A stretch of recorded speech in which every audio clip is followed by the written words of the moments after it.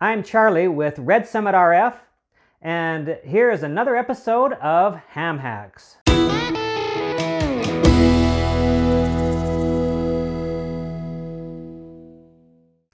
This is my paper log from my most recent Summits on the Air activation. This is one of my logs already entered into the Summits on the Air database. In order to claim the points that you've earned for a Summits on the Air activation, you need to transfer your logs or your QSOs over to the Summits on the Air database. Once successful, you'll be able to track your progress using this My Activator log. You'll see mine here. I have the last 12 months listed. And so over the last 12 months, you'll see a running total here, starting with the first activation was 13 and then 17, 30. You can submit your contacts one at a time into the Summits on the Air database using the Submit Activator Entry option.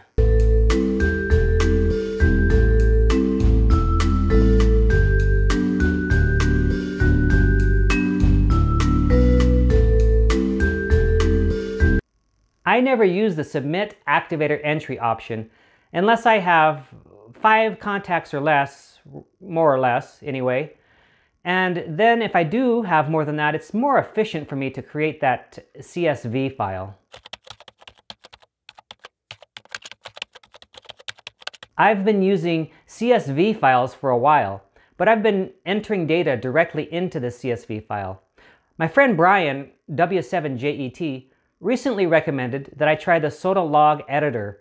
It's a piece of software that was developed by G0LGS. This software has made my life so much easier, and my logging has now become much more efficient using this software. You do have to install the software onto your PC, but the installation is pretty straightforward and pretty quick. I found it by going to the SOTA Log Editor in Google search, and it was the first one that came up for me. Here you'll see G0LGS's web page, and right down here is the Download SOTA CSV Editor. You click on that and you get it downloaded here on the bottom of your screen. It looks like this website is blocked. I'm going to continue. And I'm going to launch it, and I'm going to say run it, and yes, accept, next, next, next, and install. Once it's installed, we'll just clear that window, and you'll see that it's up and ready to go. I'm going to cancel this. And now you're ready to log. I used Brian W7JET's settings after installing, so make sure that you go to Options and have Auto Time, Auto Clear Summit, and Auto Band Reset unchecked. So the first thing I'm going to do is set the date of this activation, which was January 2nd. And the time of the first activation, even though it isn't listed here, I know what time it is.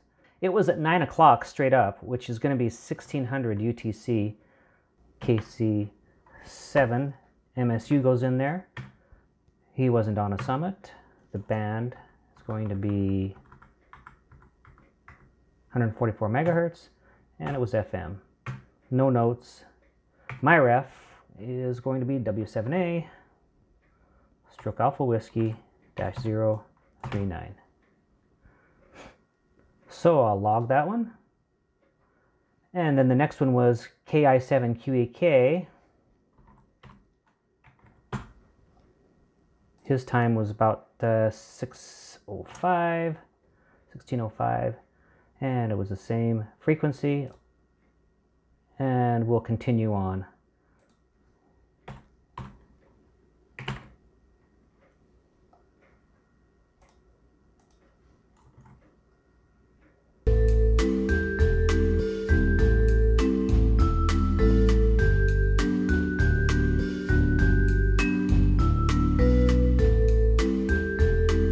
All right, I have 41 entries you can see down here at the bottom.